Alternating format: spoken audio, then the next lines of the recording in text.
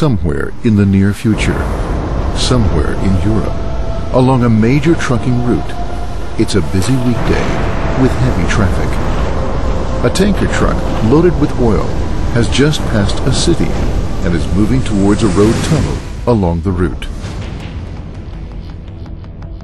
The tunnel is 30 years old and ventilation is poor. Because of its outdated design, safety is not all that it should be, and so the tunnel is closely monitored along its different sectors. To ensure safety, wireless technology has been installed to supervise traffic, air quality, humidity, temperature, and gases.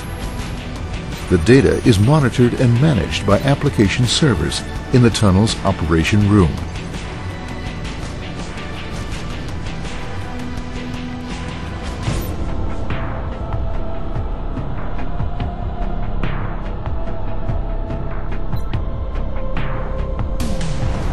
Radio frequency ID or RFID sensors are placed outside the tunnel to register all cargo passing through. All cargo is required to carry an RFID tag with content and hazard information. The scanned information is sent to the application server in the operation room, which in turn automatically adjusts the tunnel ventilation accordingly. Suddenly, there's a collision involving several vehicles, including the tanker loaded with heated vegetable oil. The tanker begins to leak, spreading oil all over the road surface. A fire breaks out, spreading smoke, heat, and flames. The time is 1932, and every second counts. Let's pause our scenario to briefly explain how the tunnel system and embedded network systems in cars and on individuals automatically communicate red alerts to a number of primary responders. The sensors in the tunnel are triggered by the sense of smoke. Their only communication is via a wireless network, as the fixed network will be out of function within minutes after the start of fire. A sensor attached to a person with medical problems triggers an alarm and sends an SOS message. The application server automatically authenticates and filters the incoming data and summons the emergency services within the jurisdiction network. Traffic is stopped, and a huge traffic jam is developing. The tunnel sensor information is automatically dispatched, triggering various activities such as changing traffic sign information. RDS messages on the FM radio band are initiated from the operation room and appear in locally situated car displays. Slowly, the traffic congestion will be managed by rerouting the traffic around the tunnel.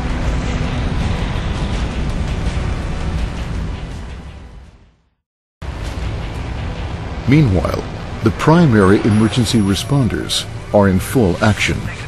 10 seconds after the accident, a message appeared on the screen of the local emergency dispatcher. Fire in a road tunnel. SOS Center to Mobile Command. Accident in area 347. Order confirmed. On our way. The dispatcher locates the closest fire battalion to the accident area. Battalion FD8 and FD14 moving towards area 347. Fire in the road tunnel, area 347. We need all local resources to reroute traffic in those directions. 4 medical service ambulances on our way to tunnel entrance close to City A. Incident commander in charge of Houston with helicopter. Will be on site within 2 minutes. We're just on this highway.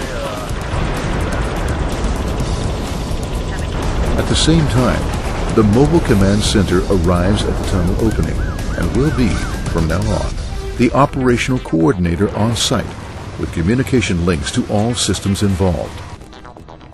The incident commander immediately receives an overview of the situation.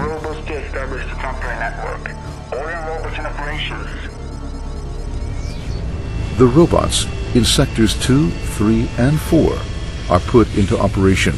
They spray the area with self-configuring wireless incident area network pods.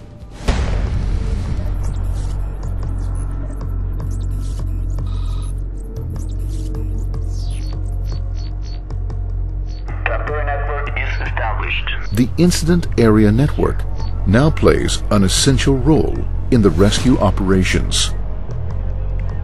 Ordering all firefighters to the center of the tunnel. Meanwhile, the firefighters enter the tunnel.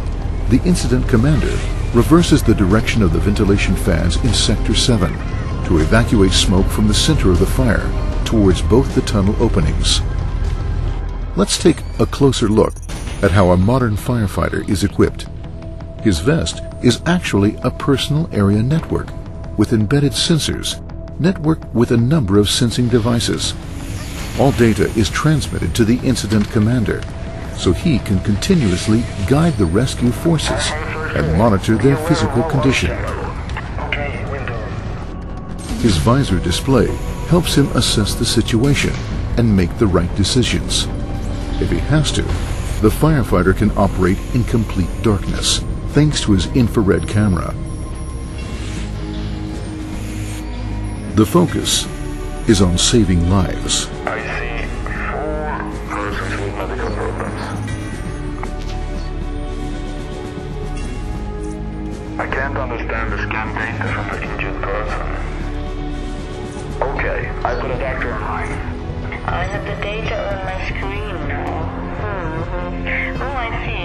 She suffers from a diabetic shock. Put a survival mask on her. Okay, confirmed. One more rescued, ready to The go. incident commander continuously follows the rescue operation on his mobile terminal. Hospitals are now receiving the first injured persons. The ambulance is equipped with sensors to monitor health conditions of the patients. Data is continuously sent to the hospital for real-time diagnosis in order to better prepare specialists for when the ambulance arrives. The firefighters operate together perfectly, and soon the situation is under control. We are now rerouting vehicles from inside the tunnel. The police get a report of another traffic accident. Nothing unusual. Tow trucks begin removing vehicles from the tunnel. Within hours, the rescue operations are over. For this time. Since all communication traffic was recorded, next week, the primary responders will assess the accident to improve their operations.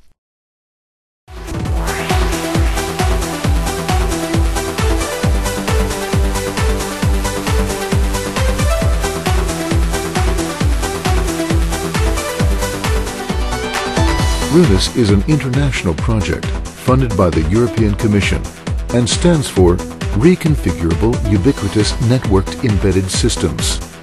In this scenario, RUNIS technology will reduce casualties and assist evacuation of victims, minimize incident impact and damage to facilities, support and protect emergency personnel, prevent reoccurrence, and improve future emergency response. We're in the middle of a technological revolution which will affect the way we live, work, and do business. The fire in a road tunnel is just one example of how RUNIS technology can use the computer systems available in everyday devices to address real-life problems in areas as diverse as healthcare, transport, industry, and the environment.